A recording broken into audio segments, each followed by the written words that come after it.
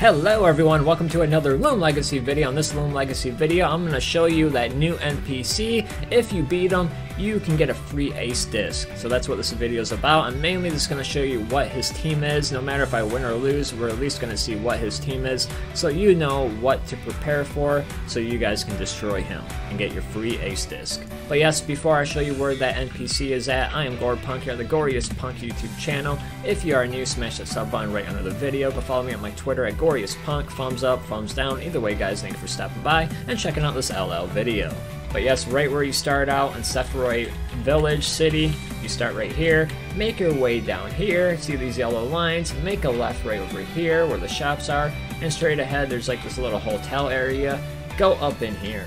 Once you go up in here, you talk to this NPC right here, 3 dots will pop up like he's not saying anything, and a battle will start. If you win the battle, you will get a free ace disc. Yes, I'm mainly just doing this battle to show you what looms he has and kind of what he pulls them out in order.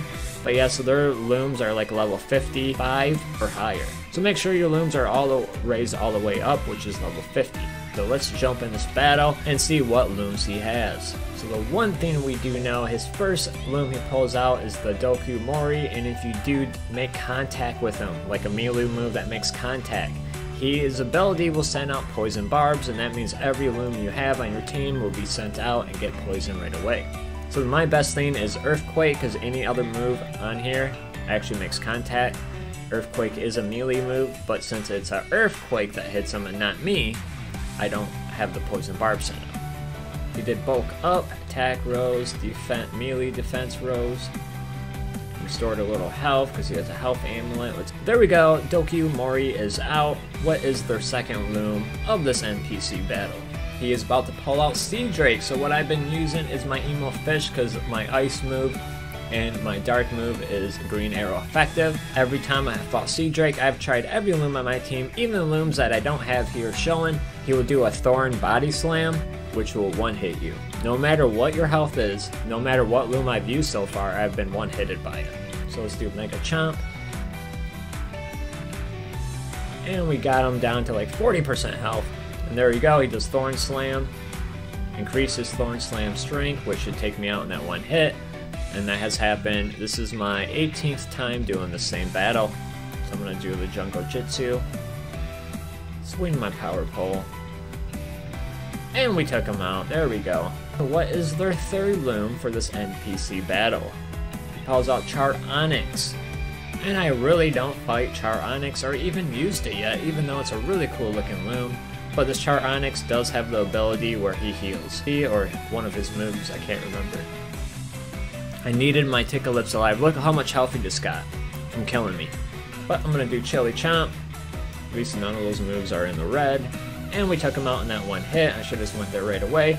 So that was their third loom. And what is their fourth loom? The fourth loom is Metatoad, and I think it was my Garbantus that had everything effective. Usually my Garbantus and my fish I just pulled out is already dead. So I'm going to do Battering Ram. Oh my gosh, look at my health. It's 7 now because of the Icicle Trap. I'm doing Battering Ram since melee defense is up pretty high. Just get his health down a lot. And wow, we left him with 1 freaking HP. 1 HP. He could have just died there, but he left him with 1 HP. That is so messed up. And he did Psycho Blast and took me out. He has 1 HP. That 1 HP is down, and there goes his Metatoad. And their last loom is Cosmore, and I have not been able to beat him. He does Meteor Crash and kills me in 1 hit, and I usually only have 1 loom left. But right now, I got 2 left, but I'll probably die in 1 hit on each of these, because look at, he is level 59. Let's do Jungle Jitsu. I'd rather have my crappy one die in 1 hit. And there he goes, dies in 1 hit. His last loom in the battle is Cosmore. You gotta do is take him out and you get your free ace disc. This is like my 20th time doing this battle. No matter if I'm on my 800th time, I'm still gonna use my same looms until he kills them. Because every battle you do, you could get a critical. You could go faster than him before. Stuff like that. But we can do Mega Chomp. It is a green arrow. Let's try to take him out. He did Meteor Smash first and took me out in that 1 hit. But yes, all you gotta do is take out his Cosmore and you'll get a free ace disc.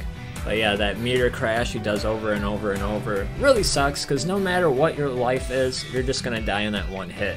So your best bet is get Poison Barbs on a loom, or regular barbs. Yes, that's the NPC you gotta fight. But yeah, that's pretty much it for that new NPC on Sephiroth City, that if you beat him, you get a free ace disc. Yes, his looms are all PvP style, and it took me so long to just get through that battle.